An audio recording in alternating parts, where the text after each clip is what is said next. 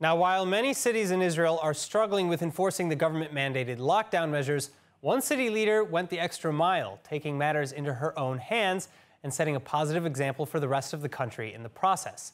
Mayor Tal Ohana of Yerucham in the Negev didn't wait for the coalition to tell her how to deal. Instead, Ohana immediately adopted strict local measures far beyond what other cities were enforcing at the time. But the gamble paid off and then some, transforming her majority religious desert town from a red city to a green one in just a couple of weeks. So how'd she do it? Well, first and foremost, she partnered with the city's community and religious leaders, without whom she says she would have failed. Aside from that, Mayor Ohana's rules include closing the city to outside visitors, closing entire schools after just a single coronavirus diagnosis, halting informal education, closing synagogues and setting up outside prayer areas, and setting up municipal systems for stopping the spread of the virus.